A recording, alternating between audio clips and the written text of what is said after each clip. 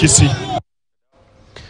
Wabunge 26 wameanza mchakato wa kutaka idadi ya kaunti nchini kuongezwa kutoka idadi ya sasa ya kaunti 47 hadi kaunti 58 kwa kile wanadai kuwa kuna baadhi ya maeneo yamenyanyaswa kimaendeleo. Wabunge hao wamewasilisha mapendekezo yao mbele ya kamati ya taifa ya mazungumzo wakisubiri kuona ikiwa kamati hiyo itakubali kuruhusu mjadala huo kuanza rasmi. Wabunge hao wanasisitiza kuwa nyongeza ya kaunti inaweza kufanyika bila kuwepo kwa kura ya maoni, ila wataalamu wa sheria wakiongozwa na wakili Bob Mkangi aliyekuwa kamishna katika kamati ya maandalizi ya katiba ya mwaka 2013 anasema lazima kuwepo kwa tume maalum ya bunge itakayoteuliwa kupitia mswada maalum wa kisheria kwa kuwa uwezo tume huru ya uchaguzi na mipaka IEBC wa kubadili mipaka huishia kwenye kitengo cha maeneo bunge kisheria. Willy Lusige na taarifa hiyo.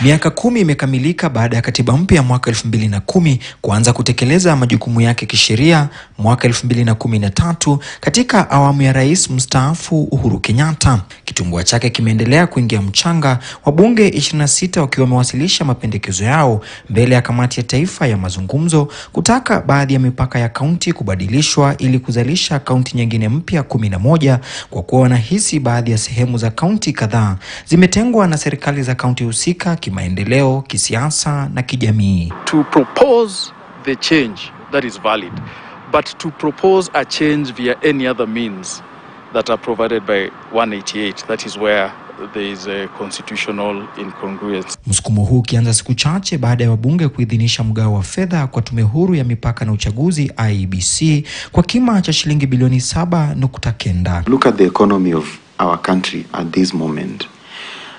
We do not want more burdens. Kupitia kwa msemaji wa bunge hao, mbunge wa Kuria Mashariki Marwa Kitayama, wabunge hao wanataka kubuniwa kwa kaunti nyingine 11 zinazojumuisha Kuria, Teso, Mlima Elgon, Pokot Mashariki, Mwingi, Gucha, Suba, Ijara, Nakuru Magharibi, Wajir Kusini na Nyambene. We have not even done 100% implementation of devolution as is envisaged in the constitution. Ila mtaalamu wa masuala ya katiba wakili Bob Mkangi aliyechangia pakubwa kwenye muundo wa katiba mpya iliyoko sasa, akisema jukumu la kuongeza ama kupunguza idadi ya kaunti si jukumu la IEBC, maana kisheria uwezo wake huishia kwenye kiwango cha maeneo bunge. Tume maalum inafaa kuanzishwa kupitia sheria iliyobuniwa na bunge kusikiza na kukusanya maoni ya Wakenya ya kuongeza idadi ya kaunti. There is also the proposal that it is the IEBC to do it. That is not the work of IEBC. IEBC delimits constituencies and wards, not counties. And then maybe it gives birth to the formation of this commission that will look at the boundaries as are right now. Most of these names that have been brought forth to be delineated as county government, they are sub-counties. And meaning they have members of parliament representing them. They have other administrative units, like for example the member of county assemblies.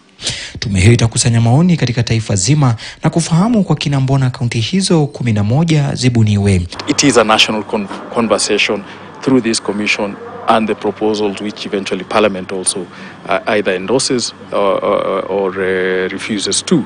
Huenda ikawa si safari rahisi kwa bunge hao, wataalamu wakisema itawabidi kuwashawishi wa Kenya umuhimu wa kuwa na kaunti zaidi, ili hali kaunti 47 zilizopo kwa sasa zikionekana kumwongezea mlipa ushuru mzigo mkubwa, huku maendeleo ya kaunti yakiwa ya kiwango cha chini kutokana na ufisadi. Why should we have 11 more county governments that would end up adding an extra budget to the public coffers, which is already bloated? Willy Lusige, KTN News, Nairobi.